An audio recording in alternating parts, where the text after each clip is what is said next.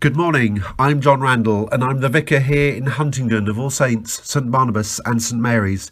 It's good to be with you again. I read recently about a man from Queensland in Australia who pranked his wife by having her most unflattering photo tattooed onto his thigh.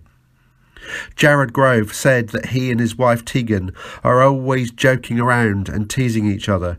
So he decided to up the ante by heading to a local tattoo parlour with a picture of the face she pulls to make people laugh. I've seen the tattoo, and to describe it as unflattering would be an understatement. Her reaction was mixed, he said.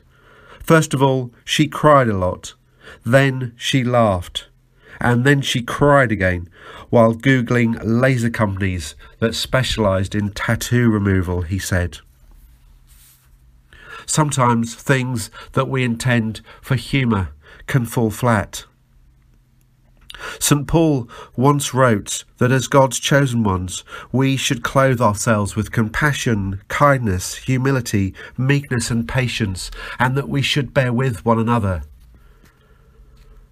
It's a passage that I sometimes talk about at funerals as I encourage the newlyweds to treat one another with respect and with all those things that Paul describes. But what Paul says applies to all of us, not just married couples. As a child, I can still remember being taught the old adage that sticks and stones may break my bones, but words can never hurt me.